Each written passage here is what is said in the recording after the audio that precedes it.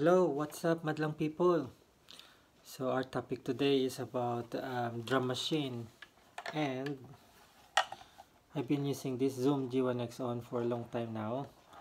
Been playing using the drum machine here, but I forgot to share to you how to use it and then what drum patterns it's got, etc, etc. So today I'm not be doing anything fancy, guitar or things like that, but just to demo or show you the drum machine, I'll just gonna quickly set up and then I'll get back to you guys. See you in a bit.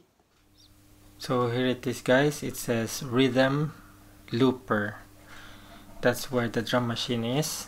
So if you click that one, you'll have this screen here. It says rhythm. There's a sort of an icon of the drums. Now the arrow is pointed on the pattern. The first pattern you'll get is what you call guide. That's it. That's your guide.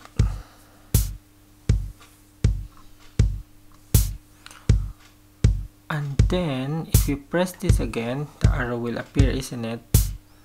You move the cursor to the beats per minute to adjust the tempo.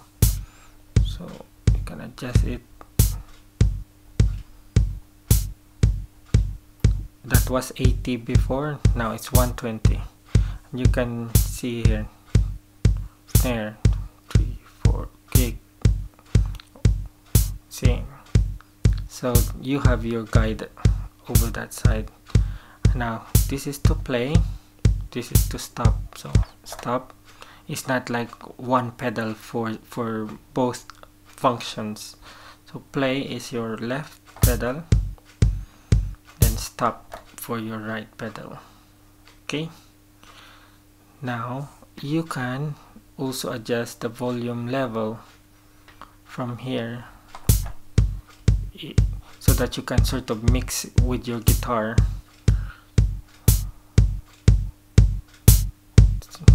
There, you can feel it now. It's getting louder, isn't it?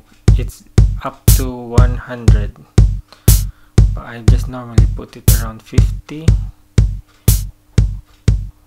Earlier it was on 53, I think. So let's just put it on 55. That's it. Okay, stop. Now press this so that the arrow will be up. Then our next pattern is 8 beats 1. That's the one. Then if you scroll this, it will change. It's 8 beats 2, 8 beats 3,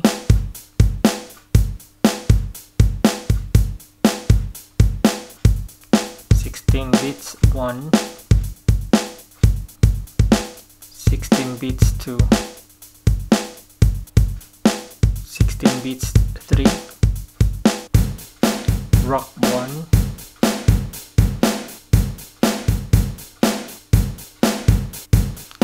rock 2, rock 3, rockabilly, written here, rockabilly, R&R, rock and roll, I think,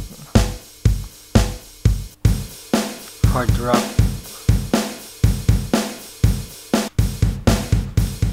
heavy metal 1, metalcore, punk,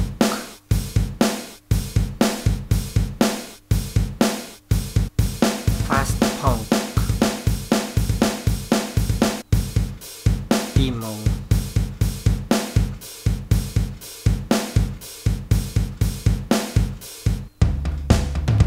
tom-tom beat,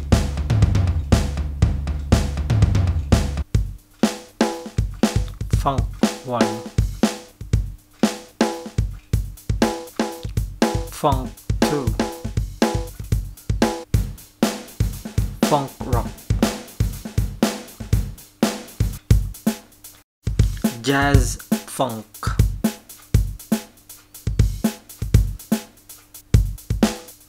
R&B 1,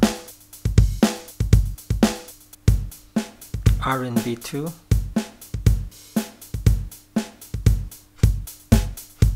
70s soul,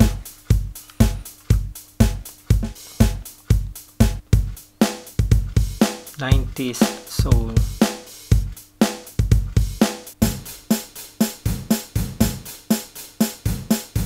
Motown,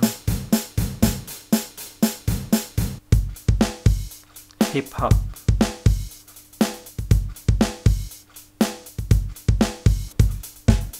disco,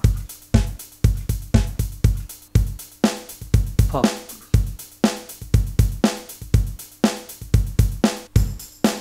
pop rock,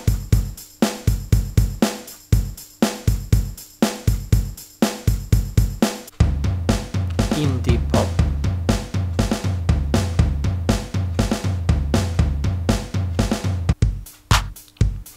Europop,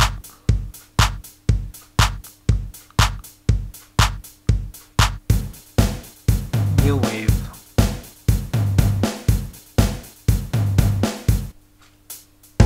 one drop, steppers,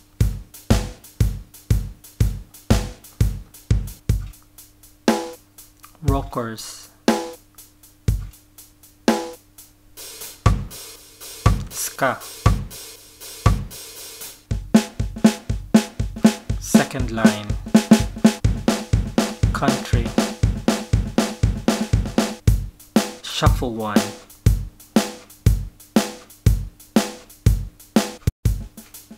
shuffle 2,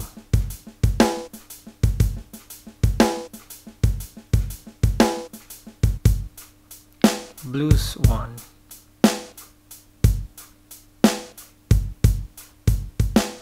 blues 2, jazz 1, jazz 2,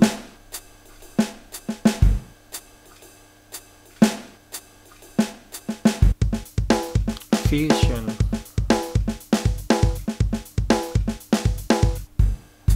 swing 1, swing 2,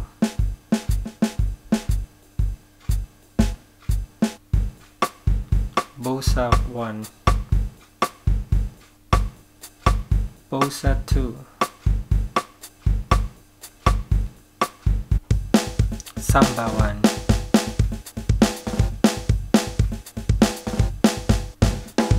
samba 2,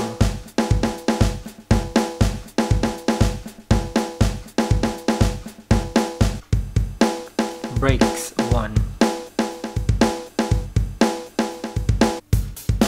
breaks 2, breaks 3, 12/8 groove,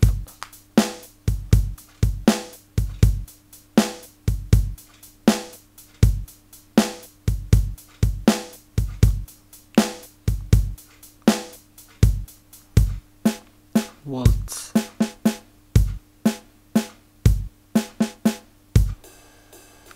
jazz waltz,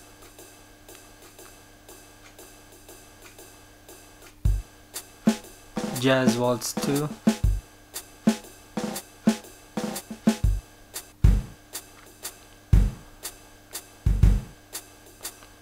maybe that's contemporary waltz, it's CT waltz 1, CT waltz 2, 5/4 groove,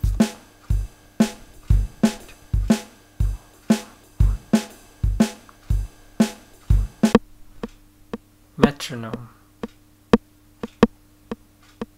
So there's metro 3, meaning like a waltz metronome.